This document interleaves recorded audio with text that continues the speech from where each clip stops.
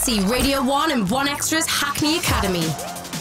Hi, my name's Afua Adom and I'm the features editor of Pride magazine. I'm here to give you my top 5 tips to make it in journalism.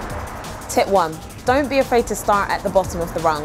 If that means making tea, picking up dry cleaning or washing your editor's car, it has to be done. And you never know, if you do someone some favours now, they might do you some favours later on. Tip 2. Don't be afraid to network. I got one of my first journalism jobs by literally daring an editor of a magazine to give me a job, and she did. So it worked for me. It could work for you as well.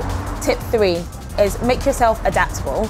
I started off doing broadcast journalism at university. I'm now a print journalist and I also do a bit of radio. So be prepared to move around, expand your skills. It can be really good for your career.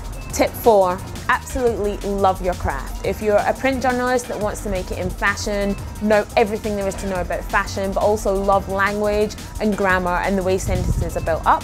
If you're into broadcast journalism, learn about behind the camera as well as in front of the camera. Know everything about what you do. 5, absolutely under no circumstances give up. I was trying to be a journalist for quite a few years and I've made it now, but through those times, if I could look back, I would always tell myself, never ever give up because you're going to make it.